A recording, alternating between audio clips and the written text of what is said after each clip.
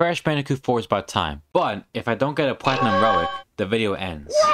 Let's get this started. Oh my god, is that radical? Alrighty, we're on the Rude Awakening. We have to get the timer right here, so we start our relic run. So, the relics are basically time trials in the Crash Bandicoot series, and there's there's 4 relics. There's Sapphire relics, which are, the easy ones. There's Gold relics, which are also pretty easy, but they're kind of a bit more challenging. There's Platinum relics, which are required for, 106 completion, and last but not least, the Twitch developer relics. And those are like the last one. That last one is very impossible to get. Like, it's really, you have to be, real good. But Platinum relics are required for completion, 106 completion actually specifically. So for the Platinum relics, you have to be real good. You have to time your, jumps and everything. You have to memorize the whole stage and be, real. You have to be real quick.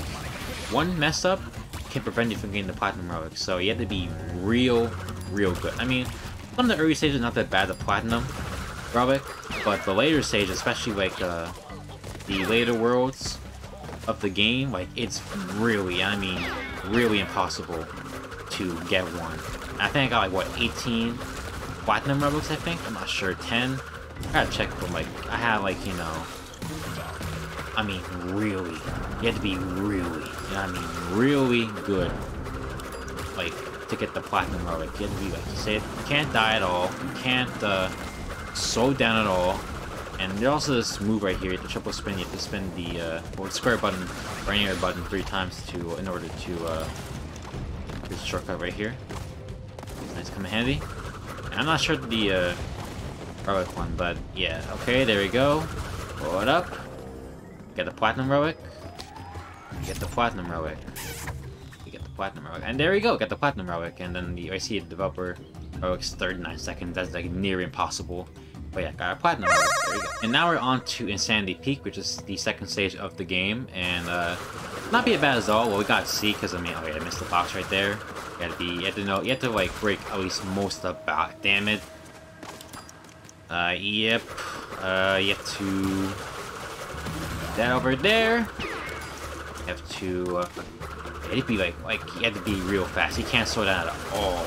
Like, one mess up, you have to, once like you can get a good recovery. Oh, I almost died from there. Okay, TNT right there, TNT right there. So once you explode, you get more. Ooh. I'm very good, like, the platform memorization in this game. Well, not the last worlds well, but most of the game I know well. There. Okay, double jump, double jump, double jump. Okay. Good. Good. There we go. Okay, onto the, Mr. Aku. Crap. Nope. It'll be good. We should be actually fine here. Nothing really gonna stop us unless it's like a TNT crate or nitro crate. Anywhere.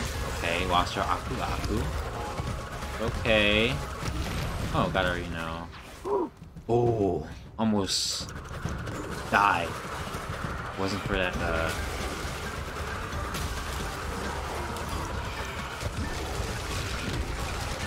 Hey!